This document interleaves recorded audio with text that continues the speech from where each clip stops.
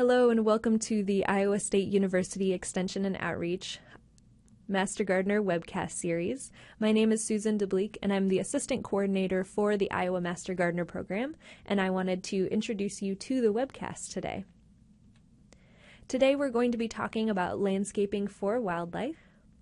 This is part of a three-part series to help Master Gardener volunteer projects go to the next level. We've had some fantastic speakers, and I'm really excited to have Adam Janke here today.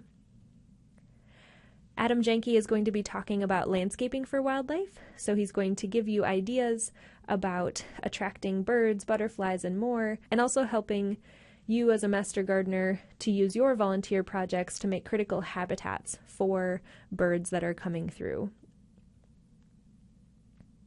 A couple materials that we have for you today. We have a worksheet for you to follow along with the presentation, and on that worksheet is a link to the online evaluation, so please take a chance to go online and give us some feedback on this presentation. And while you're online, please make sure to log your 2 Master Gardener continuing education hours. As you know, the requirement is 10 continuing education hours each year for Master Gardeners, so please jump online to the volunteer reporting system to log your hours. And with that, I'm going to hand it over to Dr. Adam Janke for our presentation today. Thanks, Adam. Hello, thanks for joining me here today, and thanks for the opportunity to present to your group. I'm excited to talk about this subject. The original title of my talk was Landscapes for Wildlife or something to that effect, and I've tweaked that a little bit to say making landscapes work for wildlife, and I think at the end you'll see what I mean. I feel like this is maybe a more fully inclusive title for the type of things that I like talking to people that work in urban environments or really human modified environments. I like to talk about ways that we can change the landscape in a way that has positive impacts on our native wildlife that a lot of people get a lot of enjoyment out of seeing, and I assume many of you get a lot of enjoyment out of seeing those things as well. So I'm really excited to be here and speaking with you guys, and I'm going to first start with an introduction. I think this is the first time I've ever given a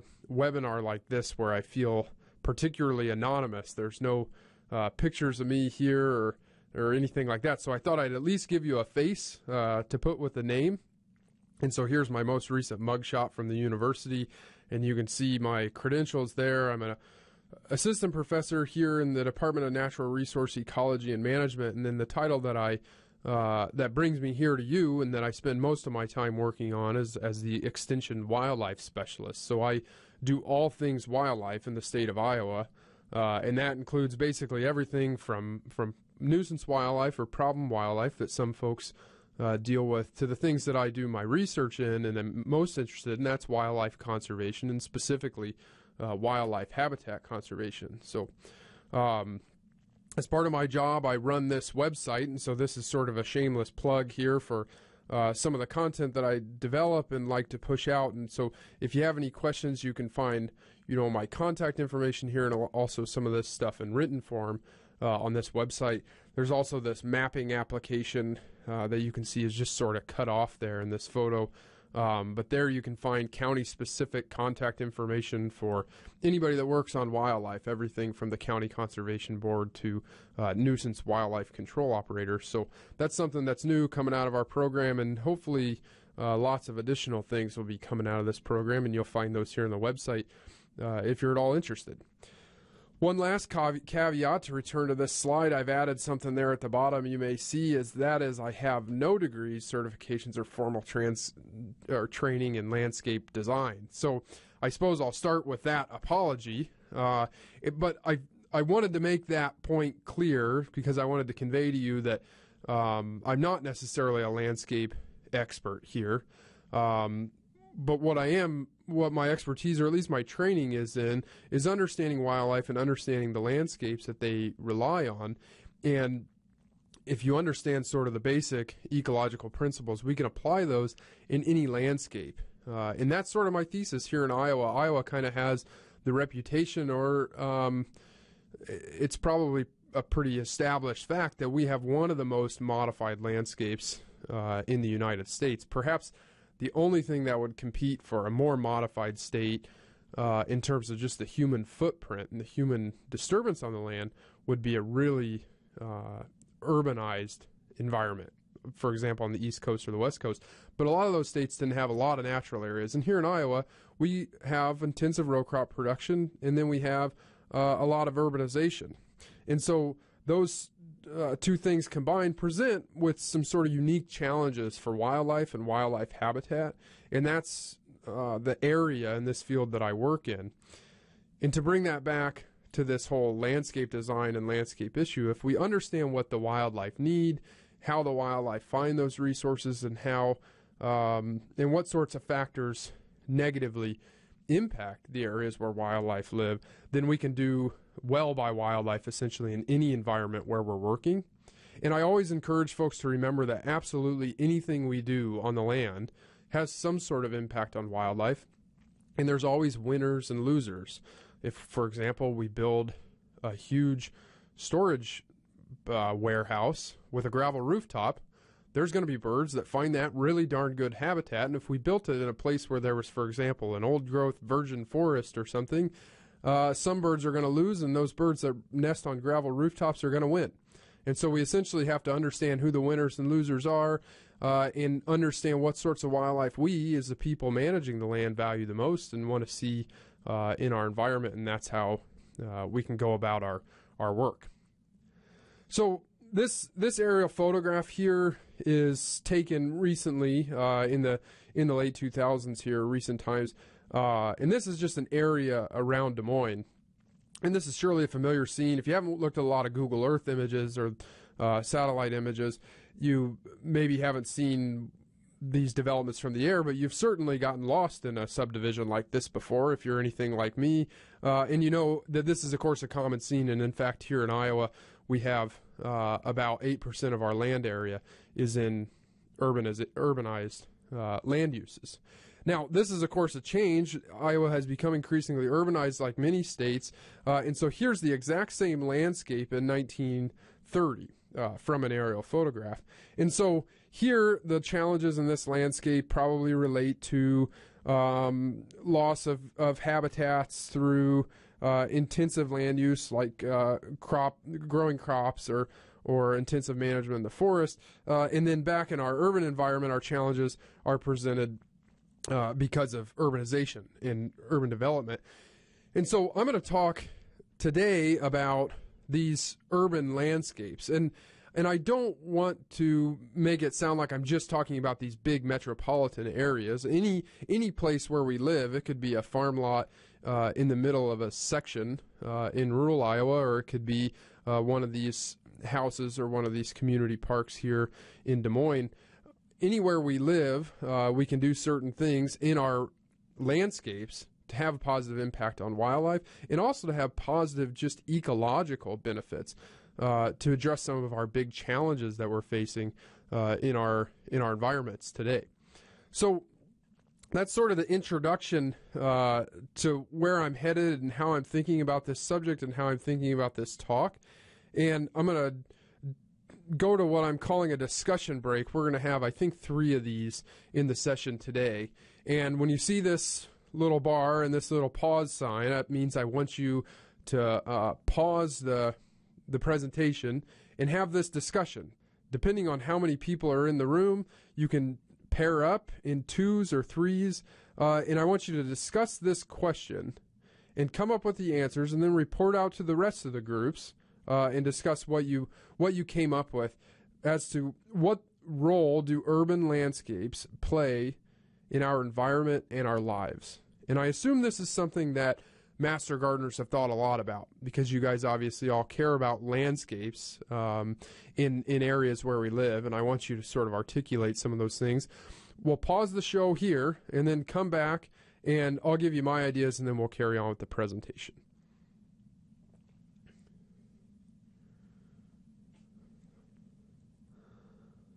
Okay, so now I'm going to advance to my thoughts on this question. So the question I posed in the discussion you guys just had is, what role do urban landscapes play in our environment and in our lives? I presume, like I said, this is something that you guys have thought a fair bit about. And I've listed here my thoughts or my answers to this question. And this is an opportunity. This would be a place where it would have been really nice to have been there with you guys while you're doing this exercise to discuss these things. But I'll give you my thoughts. If you think I missed any major ones, I'd love to hear from you, and I'll have my contact information later. And we'll sort of see where it goes from there. So the first is aesthetics and quality of life. I think this is probably one that we all think of right away. Why do we landscape stuff? It's because it looks really nice, and it's fun and rewarding to see nice landscapes in our urban environments. It's fun to see those anywhere we go. So we like to see things in bloom different times of the year, and we may have functional roles for landscapes, like hiding certain parts of the house or windows or shade or things like that. There's also value in urban landscapes and cultural and educational engagement in natural areas. And this is one where I think, of course, we have lots of people live in the cities. We're a mostly rural state, but lots of our population lives in the cities, and maybe they don't necessarily have a chance to go out into a big prairie or into a big forest like people in more rural areas do. And so landscapes and urban environments can provide a really important opportunity area for education, just on natural things, and then also cultural education to understand what our landscape once looked like and where our landscape, what our landscape looks like today. Another thing that, of course, is important to me is this idea of supporting biodiversity, and that includes wildlife, but it also includes everything from insects to plant life to all sorts of different biodiversity that we find in our world, and those are, of course, important things, and urban landscapes play an important role there. They also, it's an important role, and this is one that I'll spend more time talking about, is that they play an important role in protecting natural areas. So what we do in the urban areas has an impact on the natural areas, and we're going to talk a fair bit about that. Building on that concept is what we do in urban areas has impacts on these big global challenges that we're dealing with, things like climate change. Of course, a lot of greenhouse gases are emitted out of urban areas, and we've, of course, changed a lot of those landscapes from what would have been plant life that does a good job of sequestering or capturing carbon and associated greenhouse gases, and we've changed them into things that are not living, and that creates some challenges. And so urban landscapes can play an important role in addressing, for example, climate change. They can also, if they're built right and have the right landscape elements, we know we have lots of challenges related to increased frequency and severity of severe storm events, and urban areas can, if designed right, help with flood mitigation. And this concept of urban heat islands, that's a consequence or a manifestation of warming temperatures. We know the cities are just warmer anyway because of lots of things going on there with the way solar radiation is reflected. And the right landscapes can help abate those impacts. And then finally, fighting causes and consequences of water quality degradation. The right landscapes and the right landscape elements can help us address challenges related to water quality that we certainly have here in Iowa and across the United States. So that's sort of my really broad list. And as I said, I suspect you guys probably came up with some other ideas, and I'd love to hear any major ones that I missed if you shoot me an email here at the end of the talk. And I hope that sort of captures some of the conversations that you had. Now, I'm not going to talk about all these things. There's a lot going on with an urban landscape, and I'm certainly not an expert on all these subjects. But the two that I'm going to talk about the most today is this idea of supporting biodiversity, and particularly wildlife. And when I'm talking about wildlife, I'm thinking of things like birds and mammals and reptiles and amphibians. And then protecting natural areas from invasions that originate in urban landscapes. And so those are the two things I'll focus on today, and two important roles for these urban environments that I envision in thinking about making landscapes work for wildlife. Okay, so I like to do my talks. I like to sort of give you the rundown here of the main takeaway points. And these are them. These 4 points are sort of what I want you to walk away from this presentation thinking about. In order to make a landscape work for wildlife, we need to mow less and mow less often. We need to mimic natural places. We need to choose diverse, either native or benign exotic plants, and those are some terms I'll define. And then we need to protect wildlife and protect natural habitats. And then I talk about natural habitats, thinking of sort of natural areas away from our urban landscapes. So I'm going to step through each one of these categories and show you some pictures and share some thoughts about each one of these steps. The first rule here is mow less and mow less often. I tell anybody that works on the land this is the same instructions. It doesn't matter if you're mowing roadside ditches in the middle of nowhere or if you're mowing turf grass in the middle of Des Moines. Mowing isn't doing a lot for wildlife, and mowing actually, with a few exceptions, isn't doing much good for anything other than sort of an aesthetics angle.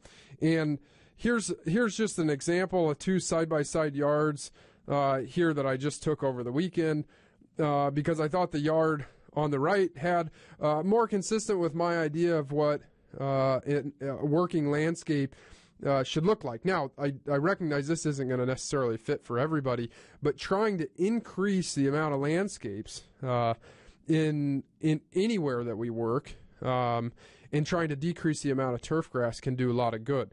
So here's sort of a schematic of the same idea. The picture on the left is a lawn that's very simple. This picture on the right is one that's more complex, and it applies a lot of the principles we're going to talk about later in terms of mimicking natural places and choosing diverse and native plants.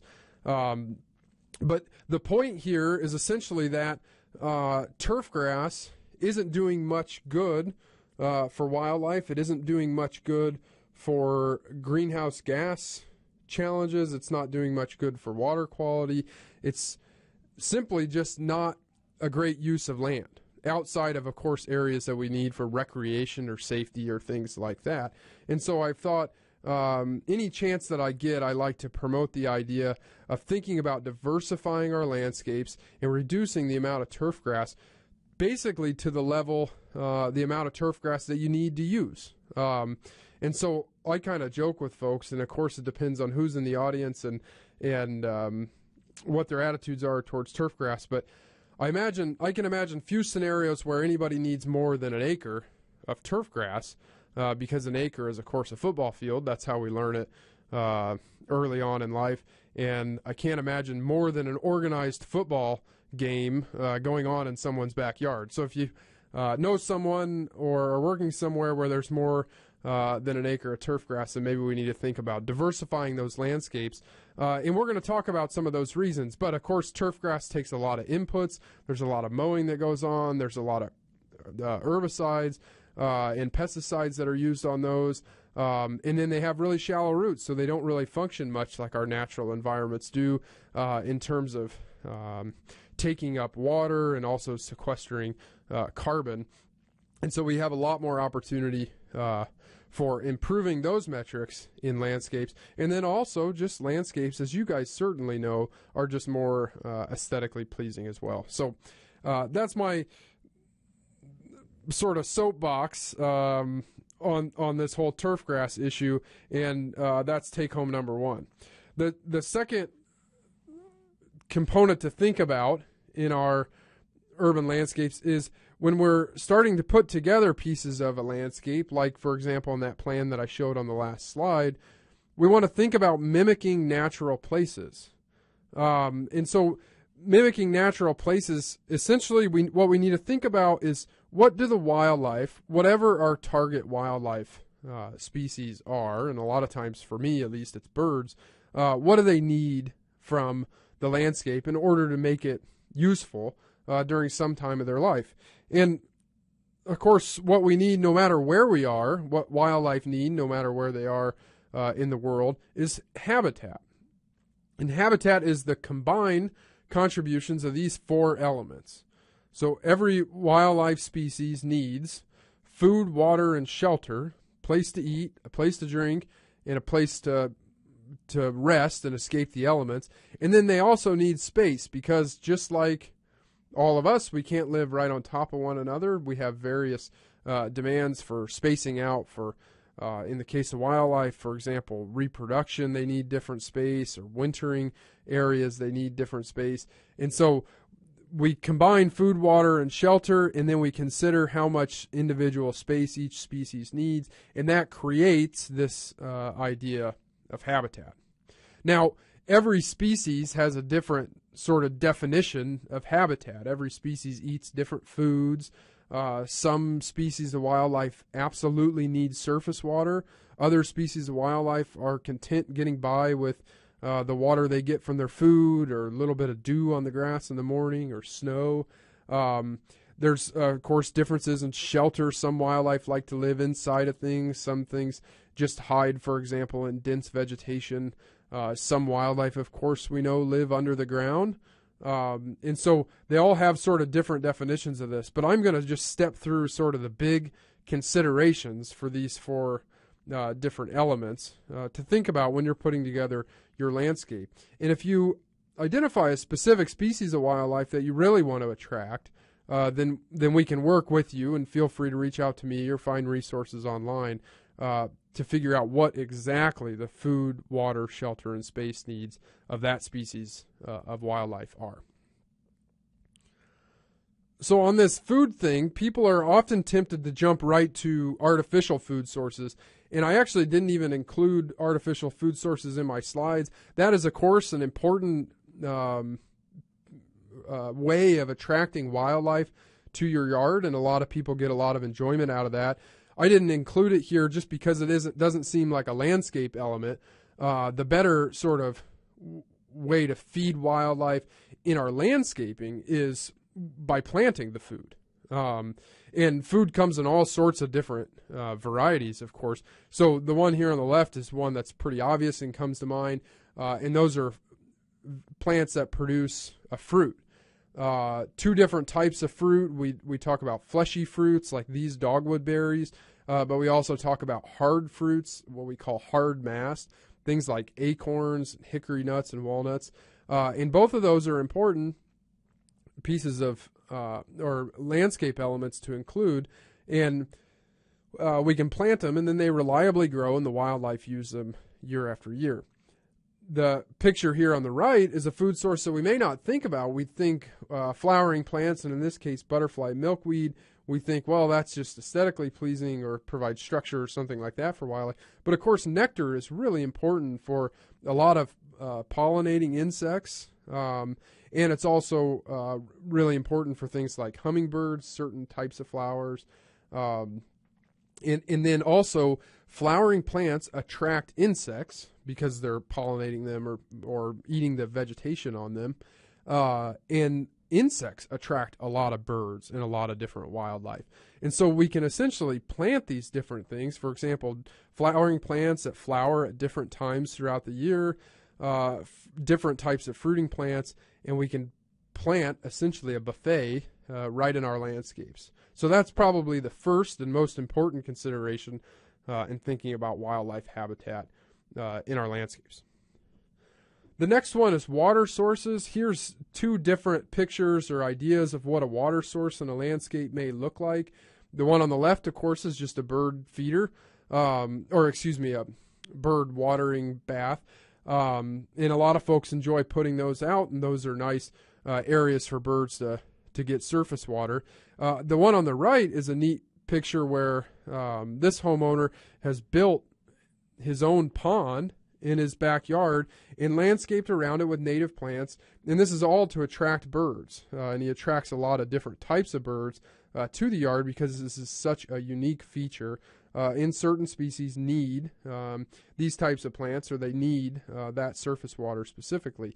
And so it's sort of a different consideration to have in your landscapes. Another thing that I'll have a resource at the end of the presentation here for but don't have up here is rain gardens. And rain gardens we can put native wetland vegetation into, and they provide important functions in urban landscapes with addressing stormwater runoff, but they also can provide good wildlife habitat as well. Another type of, this is sort of shelter, and this also can be food, is things like woody debris and also cavities in the trees. So the picture here on the left is just a down log. And if you can have down woody debris in your landscape, I've seen it take all sorts of different shapes and sizes in landscapes. Some people just leave a log sort of hidden among the bushes. Some people decorate logs. Some people decorate old stumps. In any way you sort of go about it, logs can be a really good source of habitat for a lot of insects, and then a lot of other critters will, of course, find them useful as well, to eat the insects or to hide underneath or something like that. And then cavities are another important landscape element. And here on the right are two different types of cavities. And of course, we have lots of different critters that either create their own cavities, and that's the case of woodpeckers. Woodpeckers excavate their own holes, and then lots of other stuff comes in and uses a woodpecker's hole when they're done with it. We call those secondary cavity nesters. And leaving trees in our landscapes or dead branches on trees where cavities could be formed can be a really nice landscape element, as long as it's safe, not too close to the house or anything. We can also think about artificial structures, and wildlife will use just about anything you put out here. Here's just a broken pot that's turned upside down, and a few critters like to escape the elements up underneath that. And then, of course, the more familiar things are things like bird houses, and in this case, a bluebird box can be a nice landscape element to have if the food and the cover around it are already there. And then finally, I like to encourage folks to remember that a lot of our wildlife stick around during the winter time. Now, this isn't true of many of our migratory birds, but we certainly have wildlife year-round. And the picture here on the right is a picture from here on campus that I took, and you can just barely see a rabbit there in the middle. And there were a ton of rabbits using this leftover growth from last year. This was a mix of flowering plants and residual grasses. And, you know, a lot of times we remove this stuff at the tail end of the growing season. But if you want to provide good habitat for wildlife, think about leaving this kind of stuff to provide a warm, safe place for wildlife to spend the winters. And this is true, of course, of many birds that we have that winter here, and also the rabbits. And then the picture there on the left, evergreen shrubs and trees can be really important during the wintertime to provide warm habitat for a lot of different critters, for example, when it snows. Okay, so we want to think about landscaping more in our urban landscapes, and we want to think about mimicking natural places in our urban landscapes. And now we want to think about what to put into those landscapes, what sorts of plant species. And so I'm going to advocate that you choose diverse plants, I'm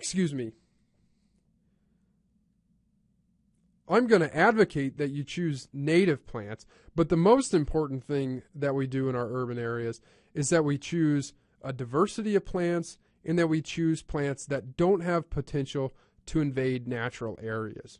And we're going to spend some time at the end, on the last bullet, talking about what characteristics make a plant most likely to invade natural areas and what plants to avoid.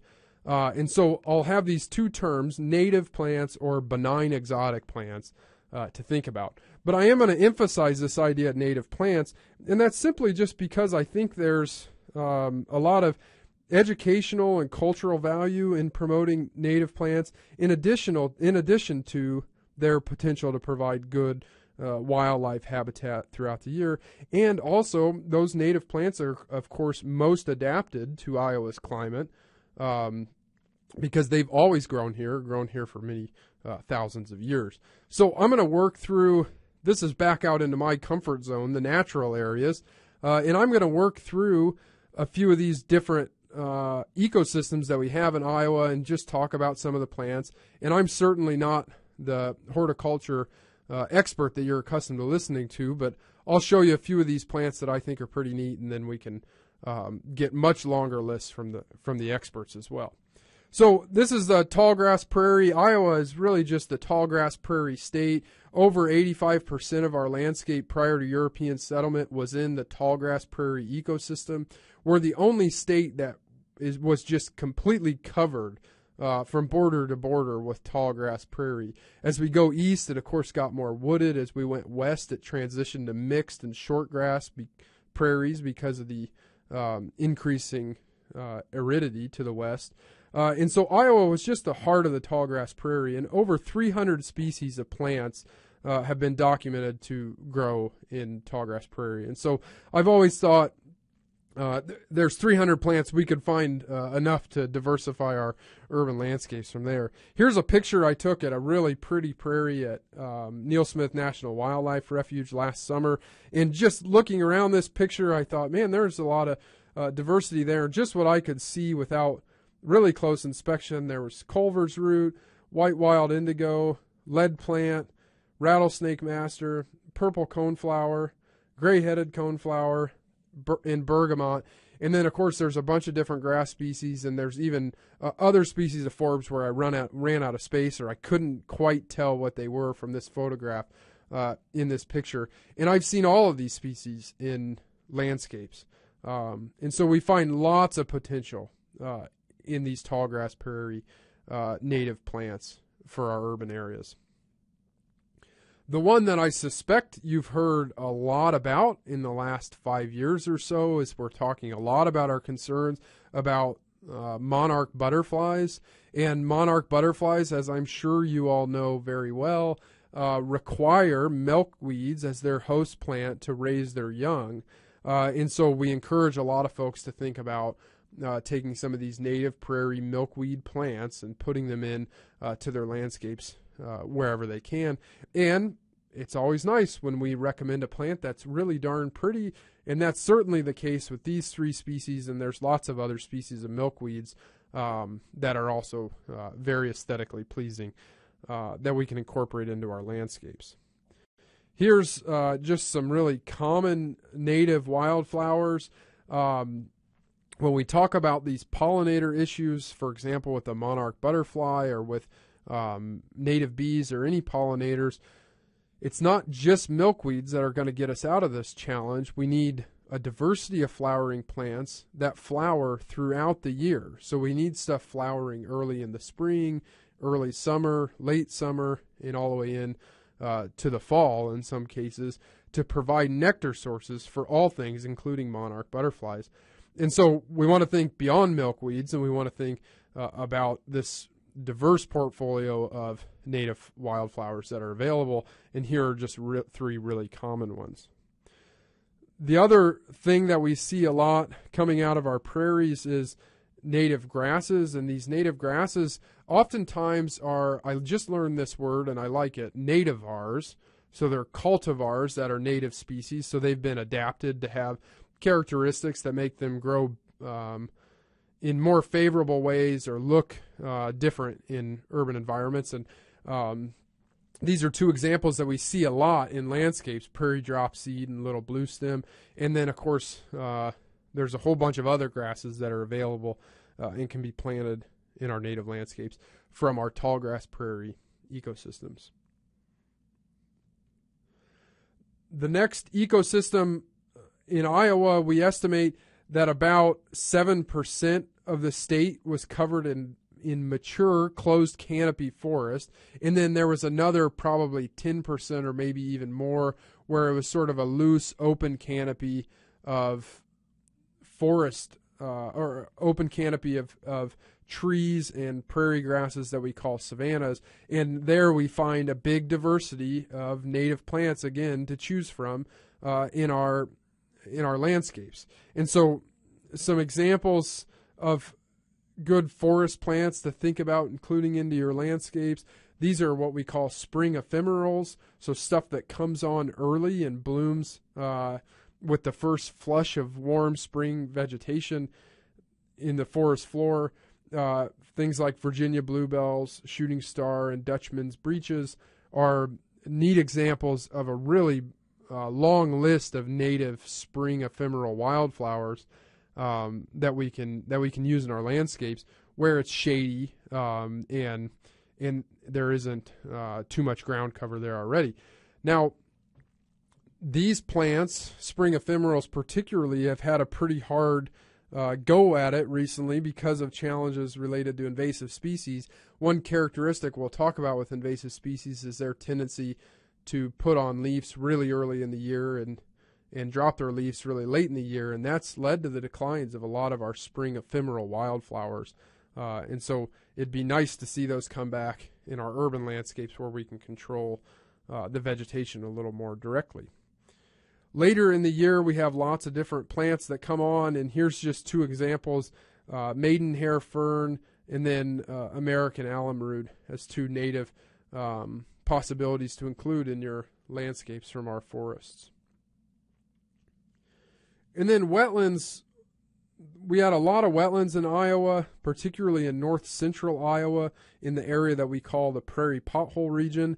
Of course, we've lost a lot of our wetlands in the state, but those that remain have a diverse assemblage of native plants, and a lot of these native plants have been adapted to our landscapes. They can either grow in essentially moist areas, or things like rain gardens or even backyard ponds have given us a place to grow native wetland plants, things that need to either be wet or in really wet soils. And so here's just a really quick example of three species of wetland plants that I really think are aesthetically pleasing and we see a lot in landscapes. Blue flag iris, cardinal flower, and elderberry is a shrub that are all associated with wet areas, and there's a long list of other plant species that we'd see in wet areas and could fit really nicely into our landscapes. Okay, in our final take-home message or recommendation for making landscapes work for wildlife is to protect the wildlife and also to protect the natural habitats. So we're going to tackle those two things sort of separately. First, this idea about protecting wildlife. And there I want to say, essentially, consider how you're attracting wildlife to your yard, and you probably don't want to create a yard that's really good deer habitat right next to a 4-lane highway. Seems like sort of common knowledge, but we do want to think about what sort of risks we may be exposing the wildlife to or people going by, and of course make efforts to reduce those risks with the way that we do our landscaping. And then also, we don't want to attract a bunch of, for example, native birds to our yard just to have outdoor cats capture them and eat them. And this is a really big challenge. In fact, it's estimated that outdoor cats are the number one unnatural cause of mortality among small mammals and among birds in North America. And the estimate of the annual number of birds that are killed by outdoor cats is in the billions every year. We estimate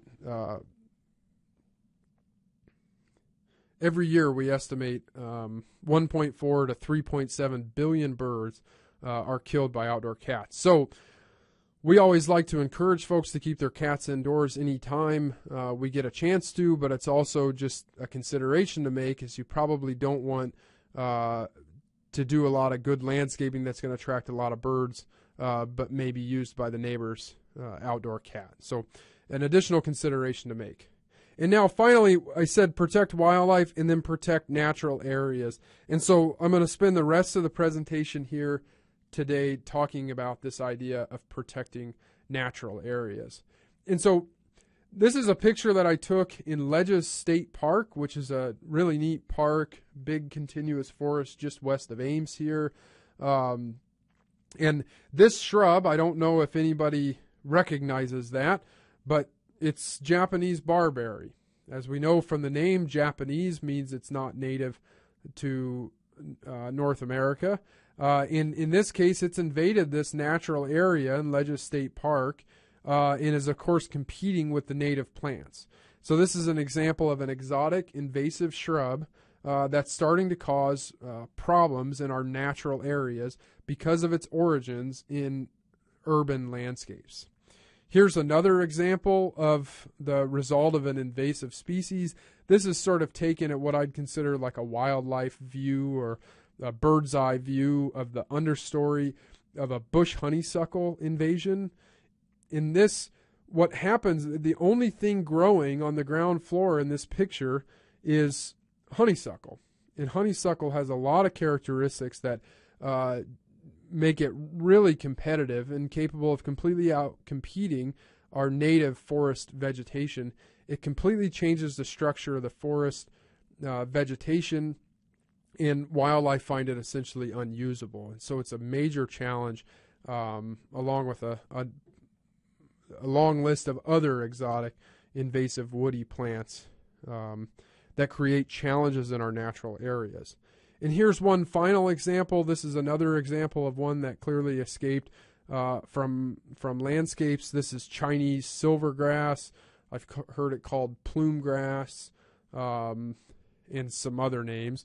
And that's why I put the scientific name there. But this is an invaded roadside. You'll note that the only thing growing in that roadside is this grass. And that's a problem because wildlife need diversity, and all animals, pollinators and everything else, need a diversity of plants. They need flowering plants. They need open structure to be able to move through these areas.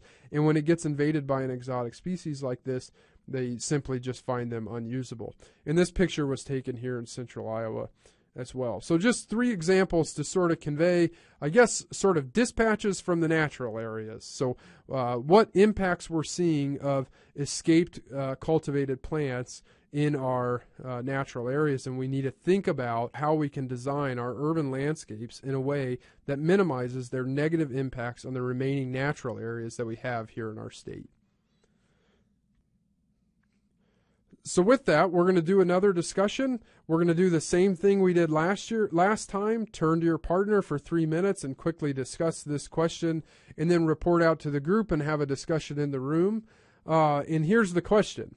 What factors place ornamental plant species, so those that we plant in our urban landscapes, at risk of invading natural areas?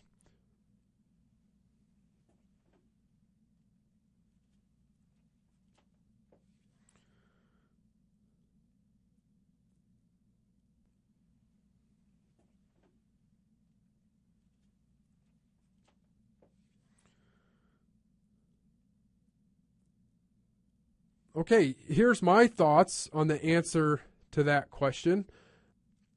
I've thought time to maturity, so that is how fast the plants grow and reproduce, can affect its probability of escaping urban areas and getting into natural areas.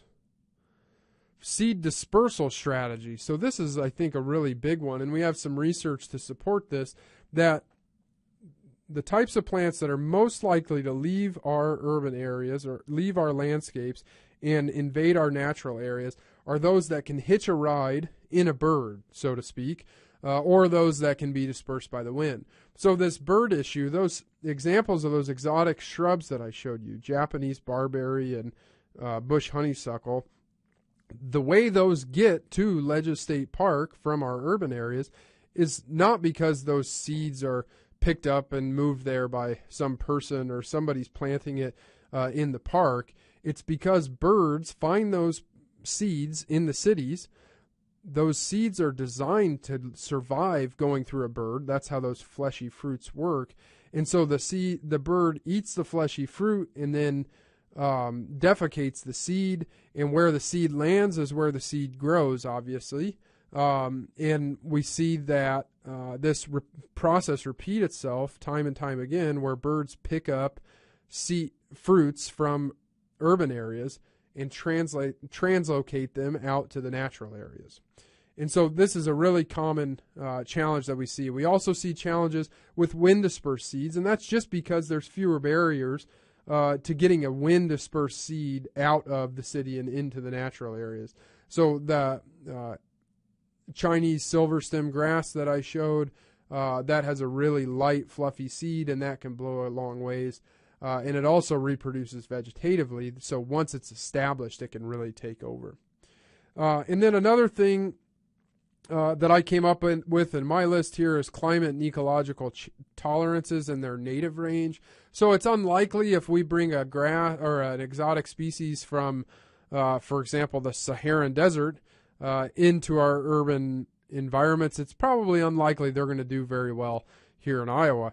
But what we do know from some nice research that's been done here at Iowa State and elsewhere is that the plants that invade our natural areas here in Iowa originate from climates that are similar on different continents. So look at the dark shaded areas are areas where plants that have successfully invaded Iowa natural areas, it's where their natural ranges overlap. So the darker the area, the more overlapping natural ranges of plants that have been successful in invading Iowa woodlands, in this case, for non-native woody plants. And so what we see is that we get a lot of stuff from Southeastern Asia and Central Asia and Europe. And that's just because the climatological conditions are similar. Those things are brought over here on a ship, and then they land here in this new world, and they find all of those pests that once ate their leaves or ate their bark or branches are no longer around because they've moved to a different continent. But the climate conditions are very similar to the climate in which they survive in their natural range, and so they take off in the absence of any natural predators. And so this is a challenge that we see sort of playing out with lots of different species, and in this case, 28 non-native woody species. We have a few of these other species here listed that show they came from southeastern United States, or their natural range was southeastern United States. That's not as much of a problem. Those plants don't tend to be quite as invasive. Rather, the most invasive ones are those that come from a different continent and have a different complete or no natural predators here on our continent. So I'm talking about native plants, or I'm talking about benign exotics.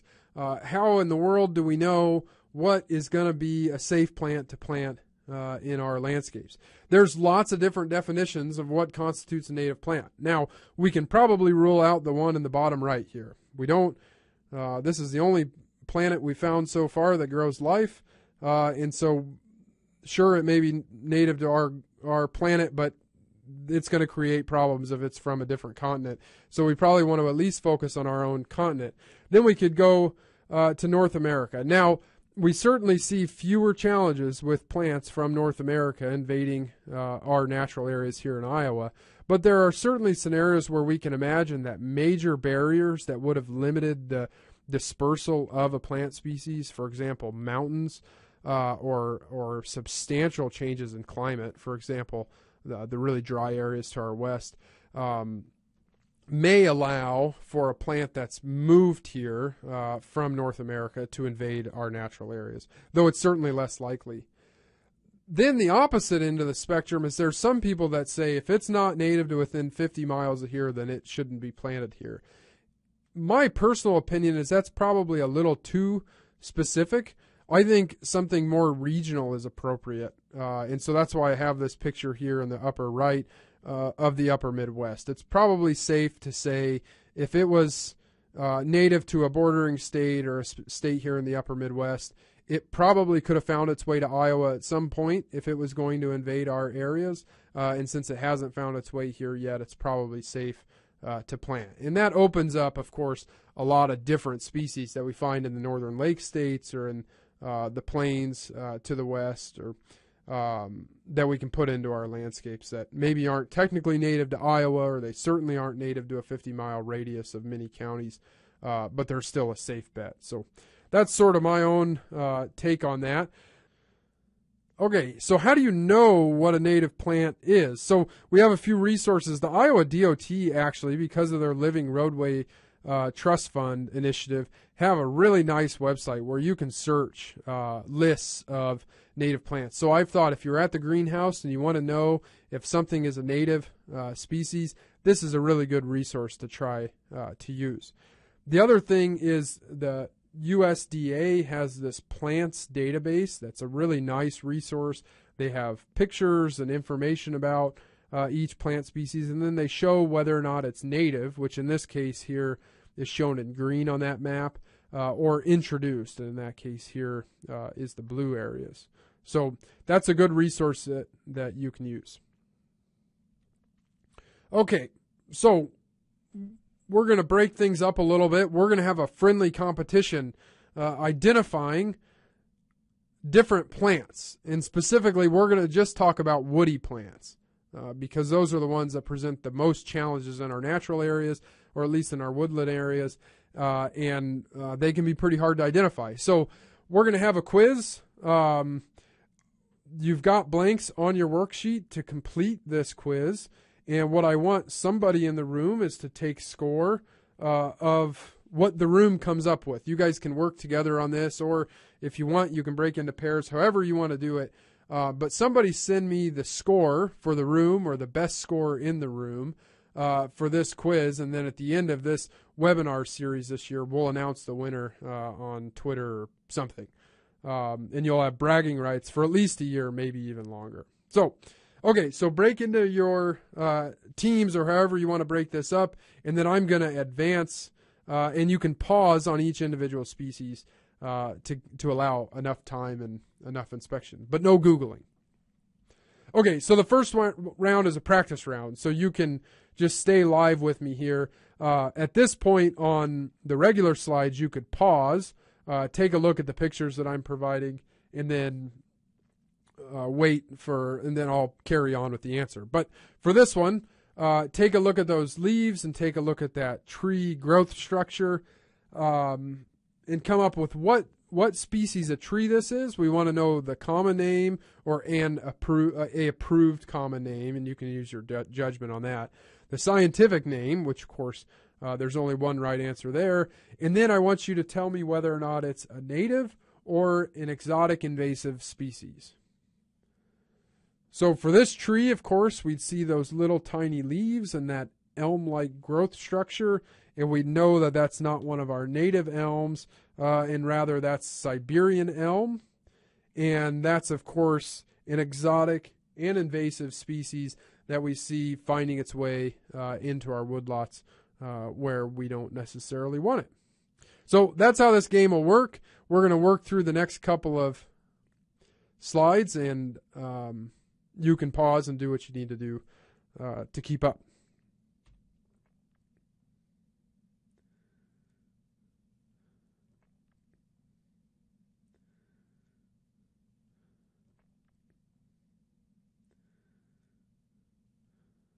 All right, this one I'm going to reveal as black haw.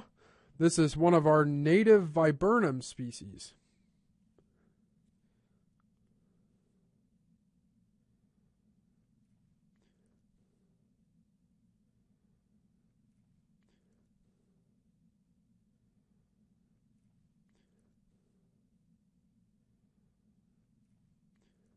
Okay, this one I'm going to reveal as burning bush, Euonymus alatus.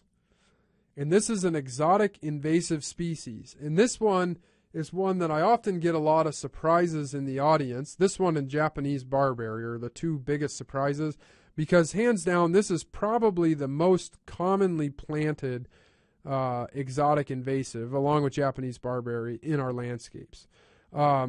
And this is one, along with Japanese barberry, that we're seeing coming on more and more in our natural areas. The picture here on the right really shows the winged branching or the winged pattern on the twigs of burning bush, or this species of Euonymus, and you can use that to identify it. And I took that picture in a natural area in Des Moines County that was just overrun with this burning bush, this exotic invasive shrub. And so we really want to encourage folks to try to keep this out of their landscapes whenever they can. Because again, the birds are picking it up and moving it out into the natural areas. Okay, next one.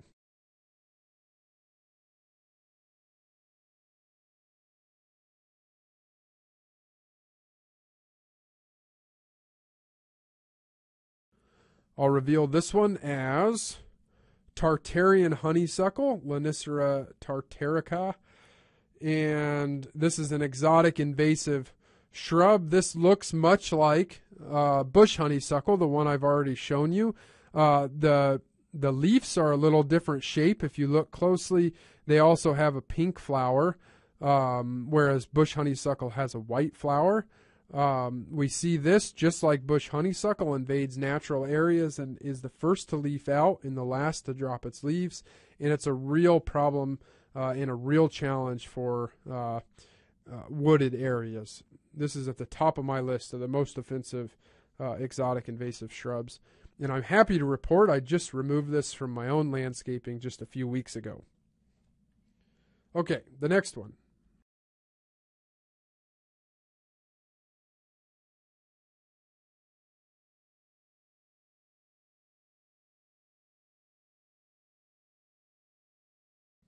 Okay, I'll reveal this. I hope folks recognize this as Eastern Wahoo.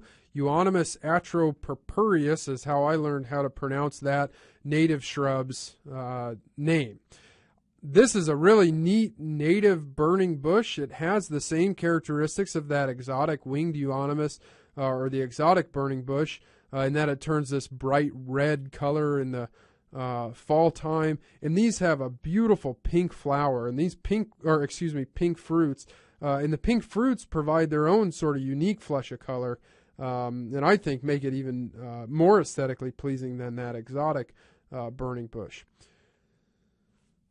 Okay, we'll advance to the next one.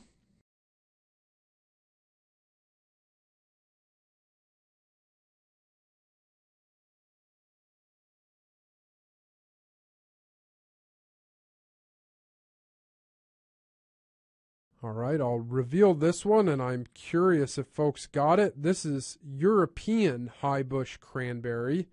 You won't be surprised then with European being in the name that it's an exotic and has potential to be an invasive species.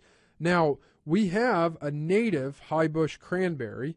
That native is Viburnum opulus, and I'll actually advance and show you the photo of that native. Now, it's really hard to tell the difference between the native American high bush cranberry and the exotic high bush cranberry. I have a link in my notes from the PowerPoint where I was reading about how to tell the difference, and I can share that with you if you'd like to follow up with me. It has to do with the glands on the petiole of the leaf. So it's a really hard thing to tell. Now, we say, I hear from folks a lot of times, well, if they only differ by some tiny indistinguishable characteristic of the leaf, why can't we just plant the exotic one and not the native one? The problem is because they still have different physiological or growth strategies between the exotic and the native one, and the exotic one tends to be more aggressive, and it tends to be, of course, used less by wildlife. So we want to focus on American high bush cranberry, and the best way to do that is to confirm that scientific name when you're buying it at the greenhouse, and before we're putting it into our landscapes. Okay, we'll advance to the next one.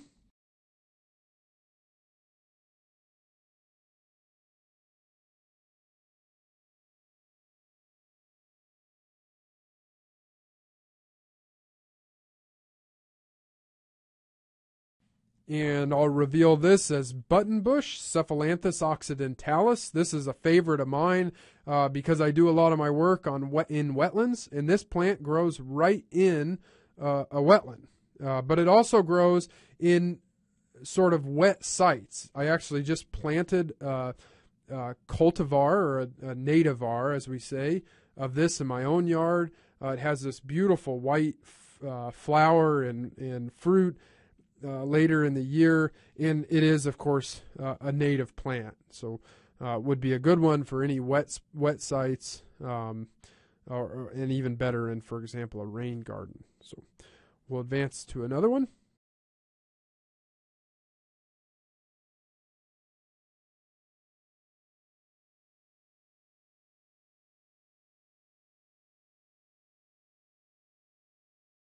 And I'll reveal this as 9-bark Physiocarpus oblifolius. Don't laugh at me with those.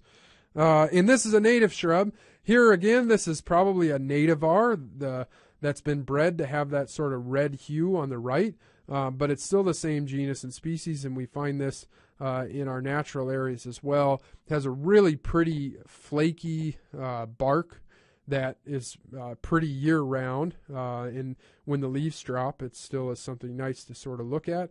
And I see this in a lot of landscapes, and it's nice to see a native shrub in our landscapes. Okay, we'll advance to another one.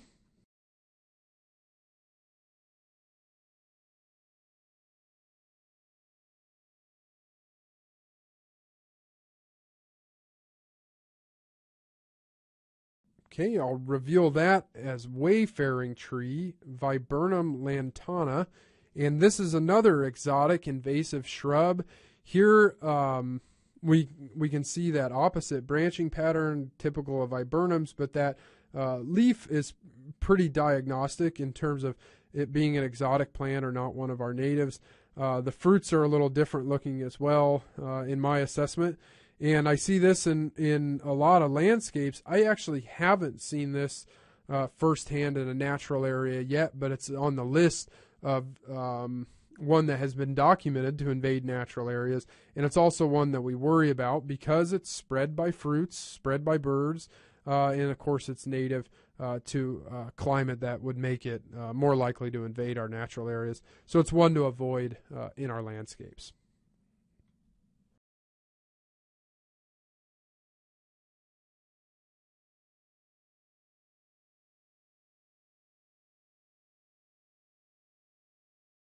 Okay, and we'll reveal this one as red osier dogwood, Cornus sericea, and this is a native shrub.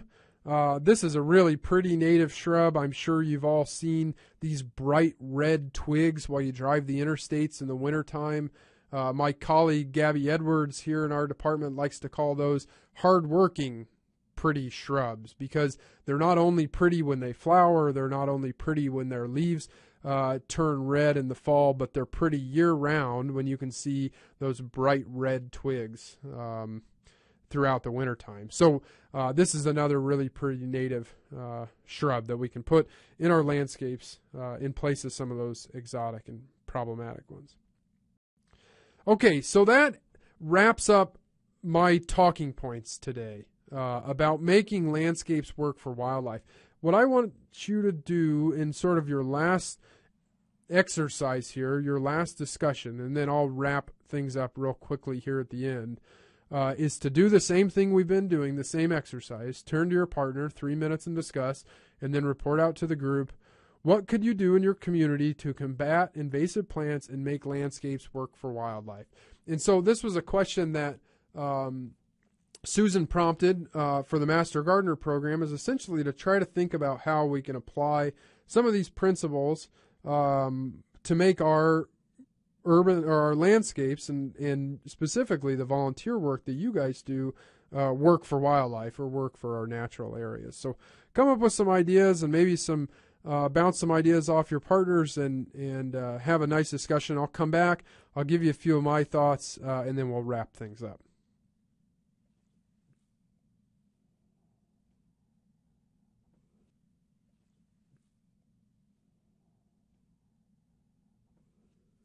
All right, so I've thought, of course, in sort of wrapping this talk up, there's a lot of things that we could potentially do in our landscapes to make our landscapes work better for wildlife and also to deal with invasive plants. And so here's my list. And just like all the other questions, if you have other ideas, I'd love to hear them in a follow-up email. Advocate for or plant native gardens and community landscapes. That builds on the one to the right where I've said organize an outdoor classroom with native plantings. What better way to teach our kids about our state flower than to find prairie rose right outside the door of the classroom, or to learn about how Iowa was once 85% tallgrass prairie than to have a chance to run around in the tallgrass prairie and see the flowers in bloom and all the grasses. Replace invasive species in landscapes with natives or benign exotics. And again, we have some resources available to help you identify what natives or benign exotics you can use.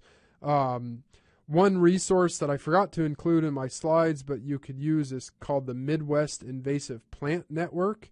And they actually have an app for an iPhone that lists the most problematic exotic species that you can buy at a greenhouse, and then it gives you a whole list of alternatives that are structurally or floristically or in some way comparable, that fall on our list of either natives, which we prefer, or benign exotics, which are fine as well. So I encourage you to look into that and find burning bush, find Japanese barberry, find Tartarian honeysuckle, or Siberian elm, or tree of heaven, or any of these exotic shrubs or plants that we have in our landscapes, and try through time to get them replaced with some nice natives or benign exotics. Organize efforts to control exotic species in natural areas around the community. Of course, one of my favorite Aldo Leopold quotes is something like, one of the casualties of an ecological education is that we live in a world of wounds. And once you have an eye for exotic species, you find them everywhere. And I imagine many of you, just like me, find that to be living in a world of wounds, so to speak, where you see an exotic species from southeastern Asia in the understory of our woodlands, and you know that it could be a carpet of spring ephemerals in the springtime. So work with people to educate on what those areas are and try to improve them to promote our native species in natural areas. Plan rain gardens with native wetland plants. There's lots of reasons that those can be really beneficial in our urban areas. They can address the whole suite of challenges that we said our urban landscapes can address. And we can have some really pretty plants like sweet flag and blue iris and marsh marigold and elderberry, and the list goes on and on. And then finally, I think communicate with local nurseries about stocking and promoting natives or benign exotics. I have seen some really neat examples of that. I'll show you a picture here from a local nursery in Ames that I visited earlier this year, and they had this really neat tent set up. They called it Pollinator Cafe. You walked in there, and there was just a whole a large set of native prairie wildflowers that you could grab to go home and plant your own pollinator garden. I think if every greenhouse across the state was doing this more often, a lot of people would have a lot more awareness of the importance of native pollinators and native plants to protect pollinators. And I think it's a role that master gardeners could play, or maybe that's an idea to advocate for some of these things in your own neighborhood, if this is something that sort of resonates with you and you find interesting. So that's all I have to say. I'm going to offer a few resources for you to follow up on just really quickly. This is an article we just had come out, Attracting Birds to Your Yard, that sort of goes through some of these things that we just talked about in a little bit more detail, particularly about the specifics with some wildlife or some birds, and some specifics with feeding. Also, there's some nice resources from the horticulture folks about gardening for butterflies and pollinators, and also rain gardens and a whole lot of other things, resources on the Extension store that you can download and apply some of these principles. And then finally, please feel free to follow up with me. You can tweet at me at ISU Wildlife. You can email me there, or you can check out my website and find additional contact information there. I really appreciate your time, and I do look forward to at least hearing your scores and reporting out about the winners of our friendly competition. And then I also look forward to hearing any feedback you have and any projects that you get going, maybe applying some of this stuff. So thank you very much, and have a great day.